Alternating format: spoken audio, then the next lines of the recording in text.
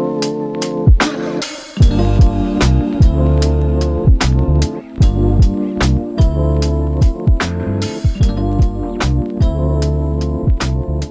guys, welcome back, it's Matt here, and today we're going to be doing a slightly different video. As you can tell, there's a massive ass microphone in my face, and that's because today we're going to be doing a review of this microphone, and I thought, obviously I have to do the voiceover and use the microphone in the video because then you guys actually know how it sounds. So this is made by Fifine, it's called the K678.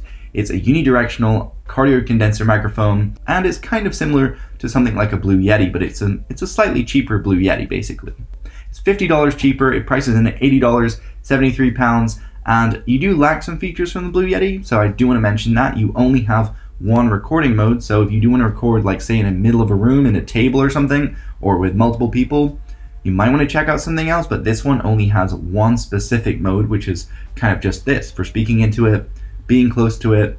That's the only mode it kind of comes with, and honestly that might be good for most of you guys. I think this is pretty much the standard mode everyone leaves it in anyway on a Blue Yeti, so yeah, I think this is definitely something you might want to consider if you do want something like a Blue Yeti, or even if you're looking at a Blue Snowball. I kind of think this probably sounds a little bit better, or maybe about the same. It's kind of hard to tell, honestly. Haven't used the Blue Yeti in quite some time. Now in terms of recording ability, this records in 16 bits at 48 kilohertz, which is exactly the same as the Blue Yeti. So I guess they're trying to really compete against the Blue Yeti. Fifine, they're really sort of head on head with Blue. And obviously the $50 price cut makes this exceptionally good, and you probably are thinking like, oh, maybe it's like bad build quality, but no. This thing is insane. I took it out of the box and I couldn't believe how premium this thing felt. Like, it was so solid, it just felt like a solid piece of metal. And it had that sort of cold feeling as well, like when you take it out, and all the knobs and everything about this feels so high quality. I would expect this thing to be at least $150 from the build quality. Now I do want to mention Fifine did send me this microphone, but they have no expectation as to my review of it. They just said, we want you to do a video on it. And honestly, yeah, this thing is great. No wonder they said that. This thing is actually super, super cool. I would definitely pay 73 pounds or $80 for this thing. It sounds better than some of my Zoom H4n stuff. So I can suggest this if you want to do podcasts or you want to do some videos.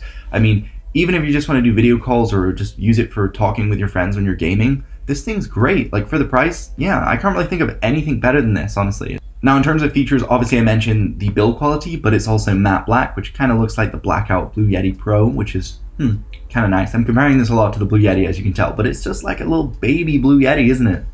And you know, it does come with a nice stand as well, so if you want to put it on your desk, you can do that. I wouldn't really recommend it because you're going to pick up all like the key sounds and just all the rattly sounds from on your desk, so you probably want to get something more shock absorbent or an arm like this, which you can mount on the side of your desk, and you can get it much closer to your face than if it's just down on your table. So I would suggest doing that. This one was really cheap. I picked this arm up for about maybe $20, and it came with a pop filter as well. So I specifically picked this up just for this microphone, but I'm going to be using it as well with my shotgun mic, which you can do as well. But something really unusual was the mounting. This thing has a 1/4-20 screw, which is kind of used on like cameras normally, like just your standard camera, tripod thread.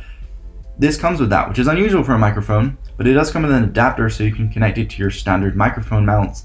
And yeah, I'm using that right now. So a little bit unusual they did that, but considering they included the adapter, it doesn't really bother me too much. Now I mentioned this is mini USB. I would obviously like it to be USB-C or something, but it isn't. It's a cheaper microphone, so I really can't complain. It sounds great, and it comes with the included cable, which is quite long, so yeah, I really can't ask much more.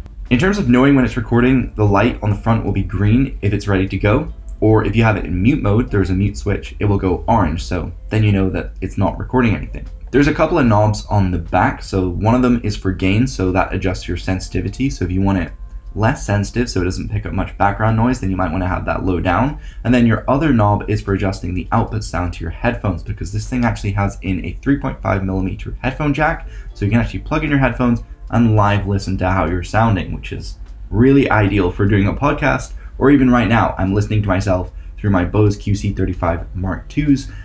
That's a bit of a waffle in the name, but yeah, it's really nice to have that. And something really cool is you can actually select the output for your sound on your computer to this microphone, and you can actually listen to the sound from your laptop or your desktop, whatever, through the microphone. So if you want to play a song, you can listen to that while also hearing yourself talk. So Really, really cool that it's got pass-through technology.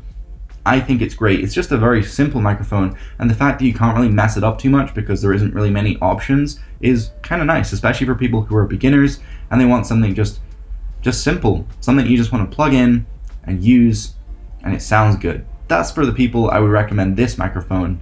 Maybe if you're obviously more professional, then maybe spend a bit more money, but for me, it's pretty good. And you can obviously tell from this video how it sounds, so if you like it, maybe think about picking one up. The link will be down below. Now, one last thing, the frequency response, it's 40 Hertz to 20 kilohertz, pretty standard stuff. But yeah, I like this microphone a lot. So if you have any suggestions for more videos or anything you would like to know, definitely ask me down below in the comment section. But please remember to subscribe. I'm super hyped about 50,000 subscribers, which we are quite close to now. So if you could subscribe, that would just be amazing, and it means the absolute world to me. But thank you so much for watching. Peace out.